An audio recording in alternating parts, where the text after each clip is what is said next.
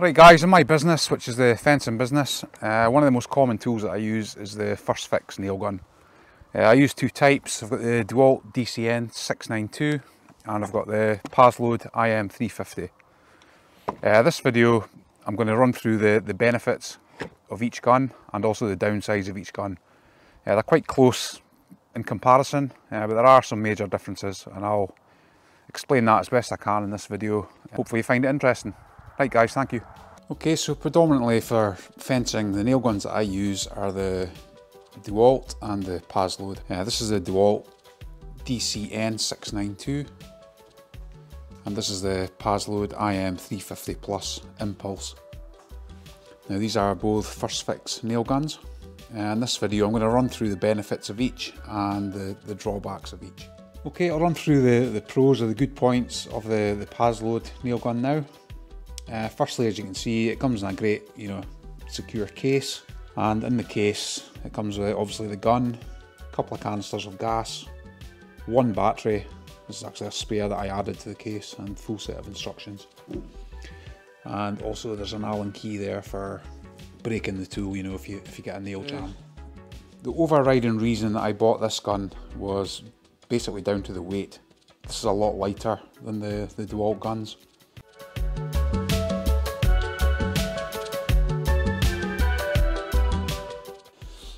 I've spent a few years with a couple of, the Dewalt first fix nail guns, and then switched to Paslode about a year ago roughly, just purely down to the weight.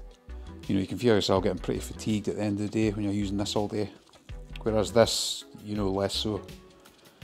So that's a huge plus for the Paslode. Another plus point for the Paslode, in my opinion, is the power. You can put 90mm ring shank nails in there in the sink, first time, every time, no problem at all. Even the 50mm nails that I use most commonly, you can just feel the power when you use this gun.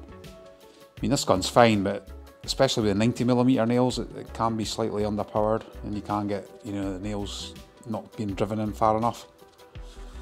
But there's no such issue with this. Another plus for the Paslode is the nose cone. It's more aggressive. You get a better grip, especially if you're toe nailing. You can just seems to grip the timber a lot better.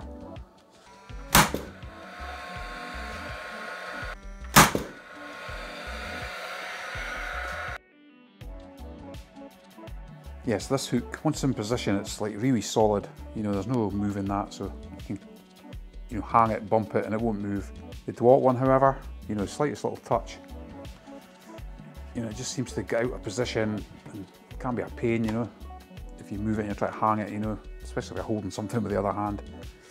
The other thing's the clearance. It's maybe not too obvious there, but I think if you look at that distance from there to the edge of the hook, if you've got a sort of rafter, there's not that much clearance there, to be honest. You have to sort of tilt the gun to get it hung up. Whereas the Paslode, if you look at the edge of the gun down there, there's a lot more room there. So it just tends to hang on things easier. Again, just personal preference, but it's something I've noticed, over time by using these two guns. That's definitely better. Now, downsides of the Paslode. Obviously it needs canisters of gas, so you do have an extra cost there. So you're roughly £4 per canister, which does you roughly 1,000 nails. So every 1,000 nails that you're firing is going to cost you £4. It doesn't seem a lot, but when you're firing thousands and thousands of nails, that can add up over the course of a year. So the cost of the gas, whereas the Dewalt, it doesn't use any gas whatsoever, it just uses the battery. Another downside for the Paslode is the noise. It's really loud. I liken it to firing a 2.2 rimfire, rifle, if you like. It is quite a sharp crack, and you really need to wear ear defenders with that. Whereas the Dewalt, it's more of a dull sort of thud.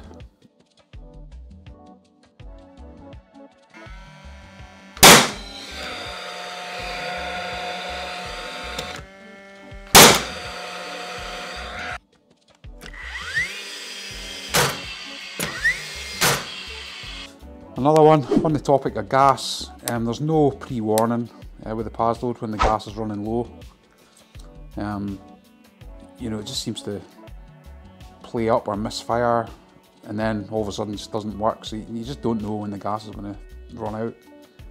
So it would be good to see if there's some sort of indicator. I don't know if that's feasible, but some sort of indicator on the new guns in the future.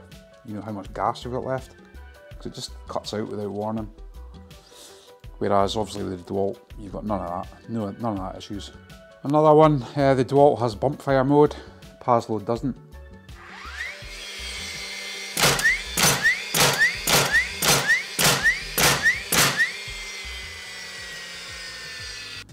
The PASLODE, you have to depress it and fire manually every time, whereas the DeWalt does have bump fire.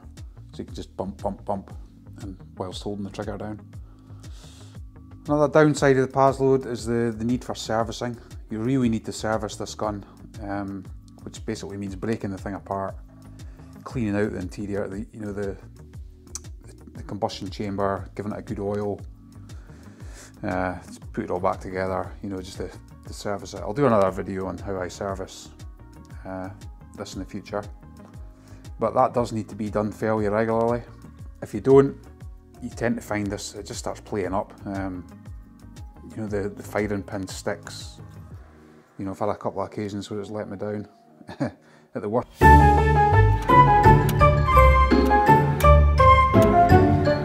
possible time. One of the reasons I always carry a spare nail gun with me, and it's always the DeWalt. But yeah, you need to service that. This, you don't really need to service it as such. There are a couple of springs in there for the firing pin, which could do with getting renewed every couple of years. But that's fairly easy to do, and again, I'll probably do a video on that as well, just to show you. In summary, you need to service this pretty regularly. This you don't. Another one, I don't mean to be too down in the PASLODE. I love this gun, but I'm just being transparent. But another downside is the cost, the purchase price. For a bare unit for the DeWalt, you're looking at roughly £300. For the PASLODE, roughly £500, so nearly double the price. Another comparison that needs to be made is the batteries. Both guns need a battery. The DeWalt's battery obviously, creates the spin of the flywheel to create the power for the nail gun.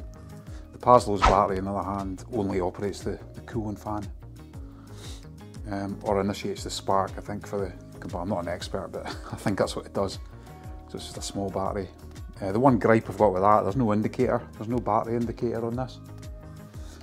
I'll take this out. So there's the PASLODE battery. As you can see, no indicator.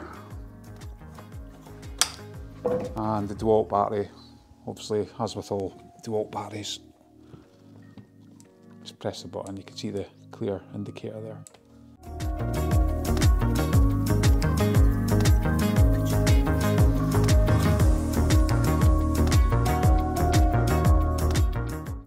It's not a massive issue, that, but it would be nice to see an indicator on here. Another thing to say is if you do get a nail jam, you need an Allen key to release those two bolts. You can see them either side, beside that orange tabs down below. Release those, break the gun, and that releases the jam. One small niggly little thing, there's nowhere on the gun to hold the Allen key.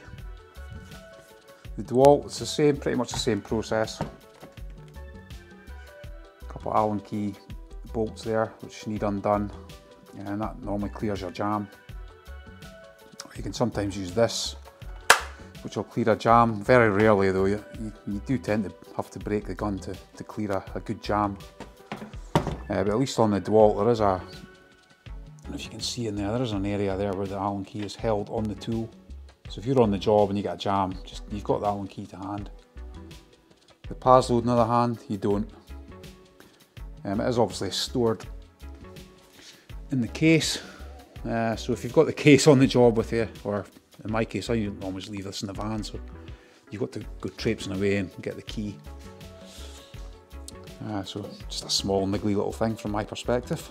So in summary, you may think I'm just being totally negative with the PASLODE, but I'm not in any way. I'm just trying to point out some of the flaws, with both guns really. The biggest flaw with the DeWalt is the weight. It's really heavy. As with all battery operated nail guns, you've got